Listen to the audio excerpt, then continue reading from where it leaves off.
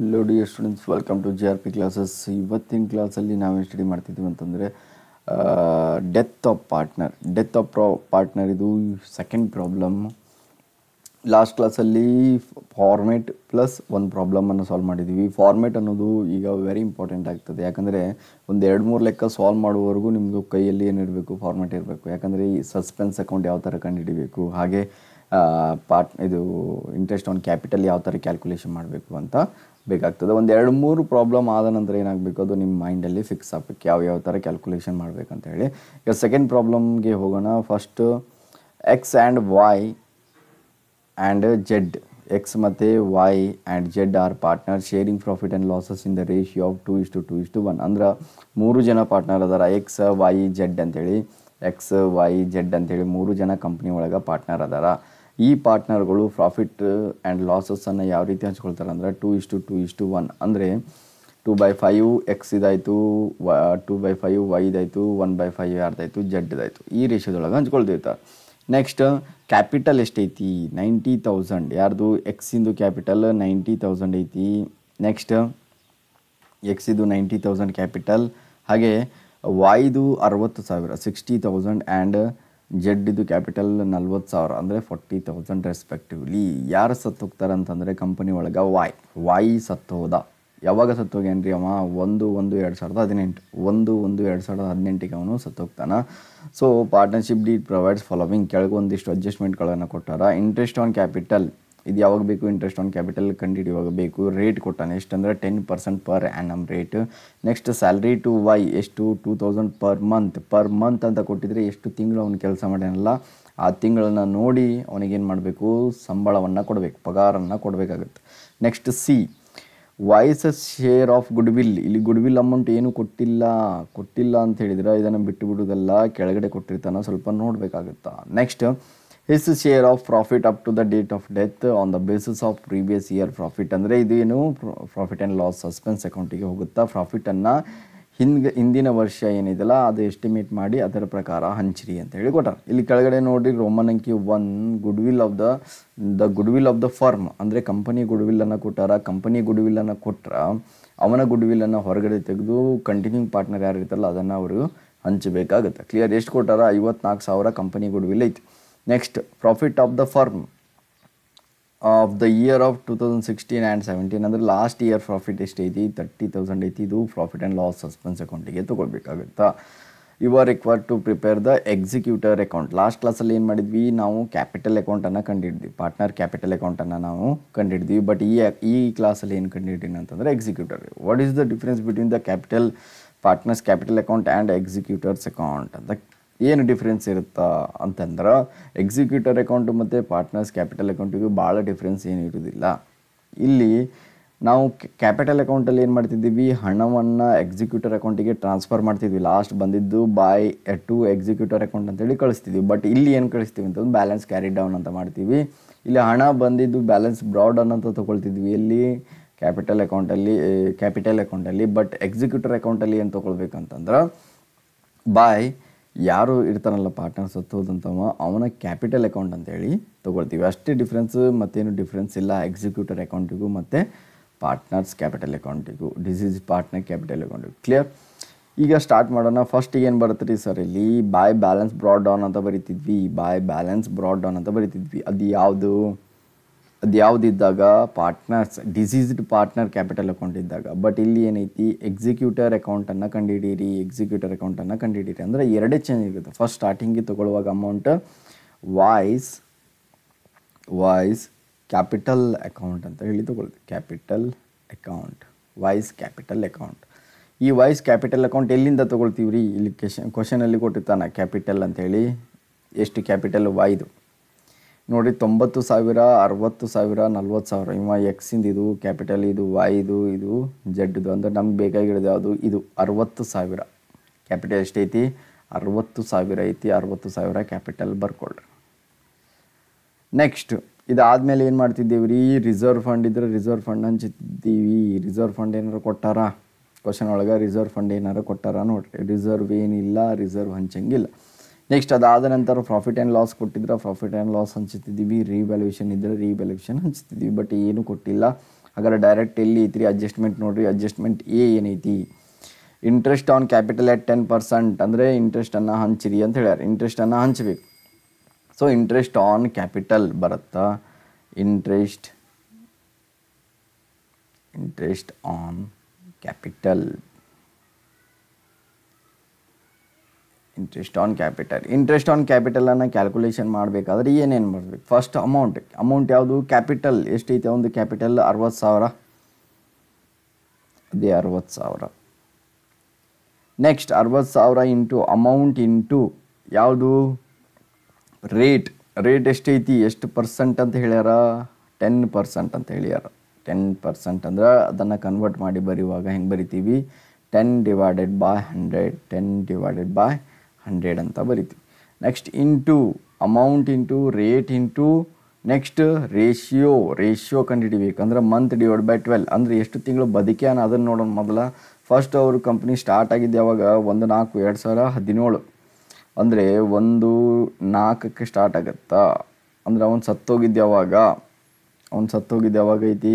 1/1/2018 ಅಂದರೆ ಈಗ 1/1 ತನಕ ಎಣಿಸ್ತಾ ಹೋಗ್ರಿ. 4 ಆದ್ಮೇಲೆ 5 6 7 8 9 10 11 12 ಒಂದನ್ನು ಹಿಡಿಬೇಕಾ ಬೇಡ? ಒಂದಂದ್ರೆ 1ನೇ ತಾರೀಕಿಗೆ ಸತ್ತಾನ ಅಂದರೆ ಇದು ಮಂತ್ ಹಿಡಿಯಂಗಿಲ್ಲ. ಸೊ ಇಷ್ಟೇ ಕೌಂಟ್ ಮಾಡಿರಿ. 1 2 3 4 5 6 7 8 9 ಅಂದರೆ ಅವ್ನು ಬದುಕಿದ್ದೆಷ್ಟು ಟೋಟಲ್ ಕಂಪನಿ ಒಳಗಂತಂದ್ರೆ 9 ಮಂತ್ಸ್. ಕ್ಯಾಲ್ಕುಲೇಷನ್ ಮಾಡೋದು ಗೊತ್ತಾಯ್ತಲ್ಲ. 9 ಮಂತ್ಸ್ ಏನು ಮಾಡಿರ್ತಾನೆ ಅವನು? ಬದುಕಿರ್ತಾನೆ ಕಂಪನಿ ಒಳಗೆ. ಕ್ಲಿಯರ್? ಈ 9 ಮಂತ್ಸ್ ಅನ್ನು ತಗೊಳ್ರಿ. ಮಂತ್ ಡಿವೈಡ್ ಬೈ 12 ಅಂತ ಆಯ್ತು. ಲಾಸ್ಟ್ ಕ್ಲಾಸಲ್ಲಿ ನಾವು ನೋಡಿದ್ವಿ ಫಾರ್ಮ್ಯಾಟ್. ಮಂತ್ ಡಿವೈಡ್ ಬೈ 12 9 ತಿಂಗಳು ಬದುಕ್ಯಾನ. ಸೊ ಕ್ಯಾಲ್ಕುಲೇಷನ್ ಮಾಡಿ ಇಂಟ್ರೆಸ್ಟ್ ಆನ್ ಕ್ಯಾಪಿಟಲ್ ಎಷ್ಟು ಬರುತ್ತಾ? 4,500 ಬರುತ್ತೆ. 4,500 ಬರುತ್ತಾ? ನೆಕ್ಸ್ಟ್ ಇಂಟ್ರೆಸ್ಟ್ ಆನ್ ಕ್ಯಾಪಿಟಲ್ ಆಯಿತು. ಸೆಕೆಂಡ್ ಅಡ್ಜಸ್ಟ್ಮೆಂಟ್ ನೋಡ್ರಿ. Salary to wife ₹2,000 per month ಅಂದ್ರೆ ಒಂದು ತಿಂಗಳಿಗೆ 2,000 ರೂಪಾಯಿ ಕೊಡ್ತೀವಿ. ಒಂದು ತಿಂಗಳಿಗೆ 2,000 ರೂಪಾಯಿ ಕೊಡ್ತೀವಿ ಅಂದರೆ ಎಷ್ಟು ತಿಂಗಳು ಬದುಕ್ಯಾನವ? 9 ತಿಂಗಳು ಬದುಕ್ಯಾನ. ಹಂಗಾರೆ ಎಷ್ಟು ಕೊಡಬೇಕು ಅಂತ ಕ್ಯಾಲ್ಕುಲೇಟ್ ಮಾಡಬೇಕು. ಸೊ ಕೆಳಗೆ ಬರೀರಿ ಬಾಯ್ ಸ್ಯಾಲರಿ ಟು ವೈ ಅಥವಾ ವೈಸ್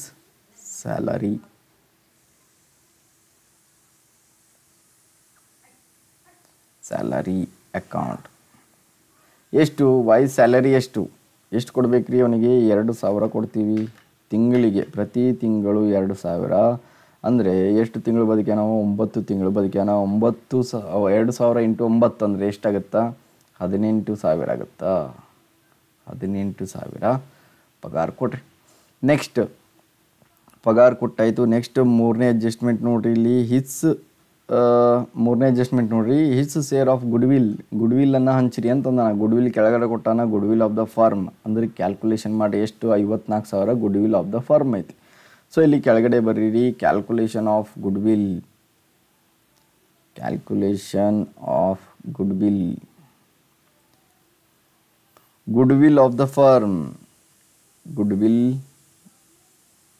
ಆಫ್ ದ ಫರ್ಮ್ ಅಂದರೆ ಕಂಪನಿಯ ಗುಡ್ವಿಲ್ ಎಷ್ಟೈತಿ? 54,000 ಐತಿ. Company goodwill 54,000. ಈಗ ಯಾರು ಸತ್ತೋಗಿದ್ದಾನ? Voice share.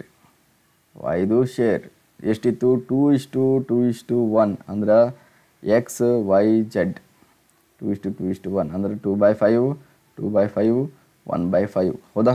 2:2:1 ಇತ್ತು. ಸೊ ಈಗ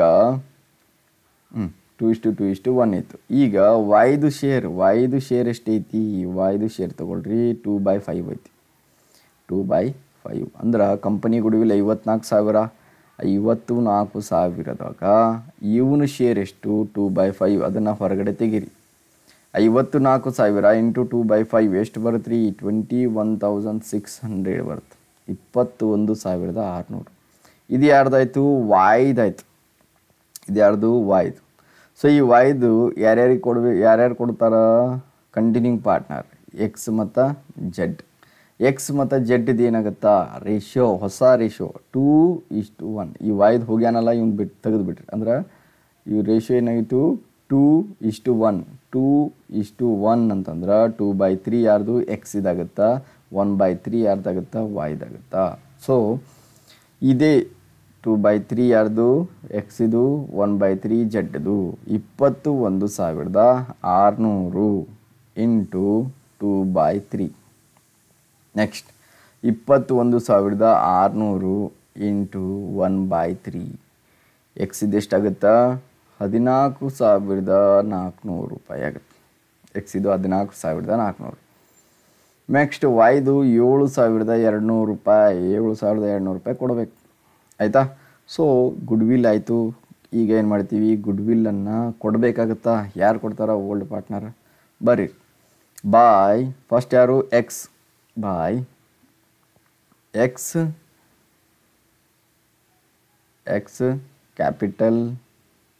ಕ್ಯಾಪಿಟಲ್ ಅಕೌಂಟ್ ಎಷ್ಟು ಕೊಟ್ಟಾನ್ರಿ, 14,400. 14,400. ನೆಕ್ಸ್ಟ್ ಬಾಯ್ ವಾಯ್ಸ್ ಕ್ಯಾಪಿಟಲ್ ಅಕೌಂಟ್ ಎಷ್ಟು ಕೊಟ್ಟಾನ ಇವ ಎಷ್ಟು ಕೊಟ್ಟಾನಂದ್ರೆ 7,200. ಟೋಟಲ್ ಗುಡ್ವಿಲ್ಲೂ ಹಂಚಿದ್ದೀವಿ. ನೆಕ್ಸ್ಟ್ ಇಲ್ಲಿ ಏನು ಕೊಟ್ಟಾರ ಕ್ವಶನ್ ಒಳಗೆ, ಡಿ ಅಡ್ಜಸ್ಟ್ಮೆಂಟ್ ನೋಡ್ರಿ. His share of profit up to the date of death on the basis of previous year profit. ಅಂದರೆ ಇಲ್ಲಿ ಅಡ್ಜಸ್ಟ್ಮೆಂಟ್ ಪ್ರಕಾರ ಮಾಡ್ತಾ ಬಂದ್ವಿ. First interest on capital ಹಂಚಿದ್ವಿ, salary ಕೊಟ್ವಿ, ಗುಡ್ವಿಲ್ ಕೊಟ್ವಿ. ನೆಕ್ಸ್ಟ್ ಇಲ್ಲಿ ಏನೈತಿ ಅಂದ್ರೆ ಪ್ರಾಫಿಟ್ ಹಂಚ್ರಿ. ಅಂದರೆ ಇದೆಲ್ಲಿ ಹೋಗುತ್ತಾ, ಪ್ರಾಫಿಟ್ ಆ್ಯಂಡ್ ಲಾಸ್ ಸಸ್ಪೆನ್ಸ್ ಅಕೌಂಟಿಗೆ ಹೋಗುತ್ತೆ. ಎಷ್ಟೈತಿ ಪ್ರಾಫಿಟ್, 30,000. ಇಲ್ಲಿ ಕೆಳಗಡೆ ಕೊಟ್ಟಾನ ಲಾಸ್ಟ್ ಇಯರ್ ಪ್ರಾಫಿಟ್ 2016-17 ಪ್ರಾಫಿಟ್ 30,000. ಅದನ್ನು ಹಂಚಬೇಕು. ಸೊ ಹಂಗಾರ ಬಾಯ್ profit and loss suspense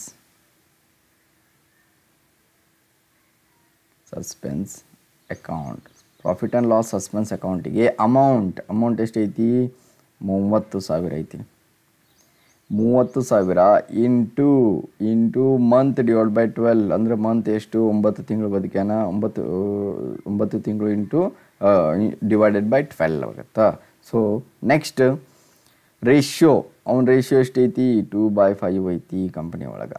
clear. Amount into month divide by 12 into ಅವನ ರೇಷ್ಯೋ 2/5 ಎಷ್ಟು ಬರುತ್ತೆ ರೀ. Profit and loss suspense account ಅಂದ್ರೆ 9,000 ಬರುತ್ತೆ. 9,000 ಬರುತ್ತಾ. ಕ್ಲಿಯರ್. ನೆಕ್ಸ್ಟ್ ಈಗ ಏನು ಮಾಡ್ಬೇಕು ರೀ, ಕ್ವಶನ್ ಒಳಗೆ ನೋಡ್ರಿ ಮತ್ತೆ ಯಾವ ಅಡ್ಜಸ್ಟ್ಮೆಂಟ್ ಅದಾವು ಇಲ್ಲ. ಎ ಇತ್ತು, ಇಂಟ್ರೆಸ್ಟ್ ಕೊಟ್ವಿ, ಸ್ಯಾಲ್ರಿ ಕೊಟ್ವಿ, ಗುಡ್ವಿಲ್ ಹಂಚಿದ್ವಿ, ಪ್ರಾಫಿಟ್ ಆ್ಯಂಡ್ ಲಾಸು ಆಯಿತು. ಇವೆರಡು ಆಗ್ಯಾವು. ಸೊ ಇಲ್ಲಿಗೇನಾಯಿತು, ಎಲ್ಲ ಅಡ್ಜಸ್ಟ್ಮೆಂಟ್ ಮುಗಿದು. ಸೊ ಕ್ಲೋಸ್ ಮಾಡಿರಿ, ಅಕೌಂಟನ್ನು ಕ್ಲೋಸ್ ಮಾಡಿರಿ. ಟೋಟಲ್ ಕಡೆ ಜಾಸ್ತಿ ಐತಿ ನೋಡಿರಿ, ಈ ಕಡೆ ಅಂತೂ ಏನೂ ಇಲ್ಲ ಡೆಬಿಟ್ ಸೈಡಿಗೆ. ಸೊ ಇದೇ ಅಮೌಂಟನ್ನು ಆ ಕಡೆ ಹಚ್ತೀವಿ. Total 60,000, 4,200, 18,000, 14,400, 7,200 plus 9,000, 1,13,100. 1,13,100 ಬರುತ್ತೆ. ಕ್ಲಿಯರ್. ಇದನ್ನು ತೊಗೊಂಡೋಗಿ ಇಲ್ಲಿ ಹಚ್ತೀವಿ, 1,13,100.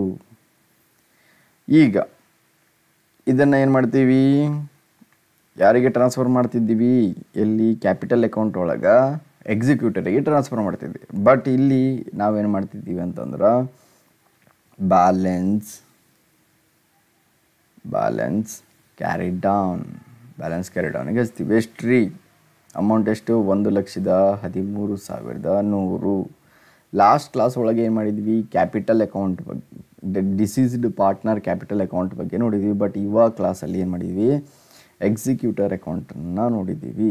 ಎಕ್ಸಿಕ್ಯೂಟರ್ ಅಕೌಂಟು ಏನಾಗುತ್ತೆ, ಡಿಫ್ರೆನ್ಸ್ ಬ್ಯಾಲೆನ್ಸ್ ಕ್ಯಾರಿ ಡೌನ್. ನಾವು ಟ್ರಾನ್ಸ್ಫರ್ ಮಾಡ್ತೀವಲ್ಲ ಅಮೌಂಟು, ಅದು ಲಾಸ್ಟಿಗೆ ಬ್ಯಾಲೆನ್ಸ್ ಕ್ಯಾರಿ ಡೌನ್ ಅಂತ ತೊಗೊಳ್ತೀವಿ.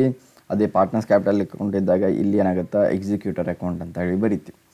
ನೆಕ್ಸ್ಟ್ ಪ್ರಾಬ್ಲಮ್ ಸ್ಟಾರ್ಟ್ ಆಗೋಕ್ಕಿಂತ ಮುಂಚೆ ಬ್ಯಾಲೆನ್ಸ್ ಬ್ರಾಡ್ ಡೌನ್ ಅಂತ ತೊಗೊಳ್ತೀವಿ. ಬಟ್ ಎಕ್ಸಿಕ್ಯೂಟರ್ ಅಕೌಂಟಿಗೆ ವಾಯ್ಸ್ ಕ್ಯಾಪಿಟಲ್ ಅಂತ ಹೇಳಿ ತೊಗೊಳ್ತೀವಿ. ಇಷ್ಟೇ ಡಿಫ್ರೆನ್ಸ್, ಮತ್ತೆಲ್ಲ ಲೆಕ್ಕ ಸೇಮ್ ಆಗಿದೆ. ಕ್ಲಿಯರ್.